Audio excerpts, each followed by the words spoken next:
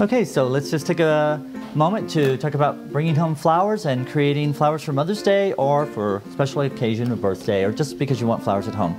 The first step to make sure you have a great arrangement is to prepare your vase.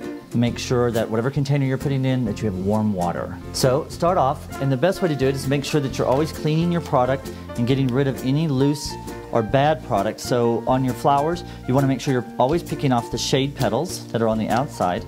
They're actually the ones who kind of protect it. And so you want to do that.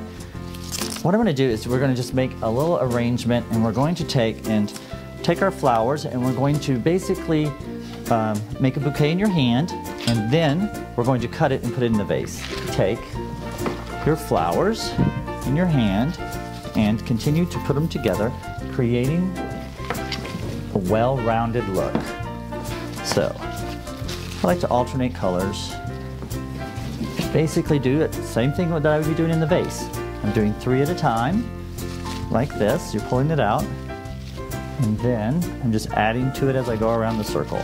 So once you get the size that you want to continue to think. See, I really don't use greenery. We don't use greenery very much. I prefer using just flowers. Filler's not really something.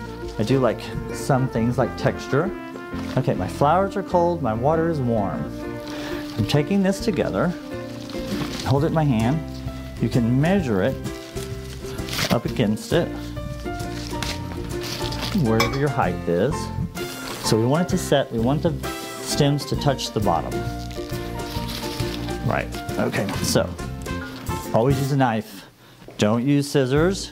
If you use scissors, you're just pinching the stem and it will not drink. So I do one fresh cut, and I put it in. So then just pull it out. You want to make sure that it's to the bottom. Don't cut it too short. And once you put it in, you can always go back. If you wanted to add greenery, you can go back in and fill in your spots if you want, but you don't necessarily have to. Well, if you always follow those rules, then you're going to have a great arrangement, a strong, mechanically sound arrangement, and so you want to make sure that flowers are cool, your water is warm, that'll cause it to drink, and you'll have longevity.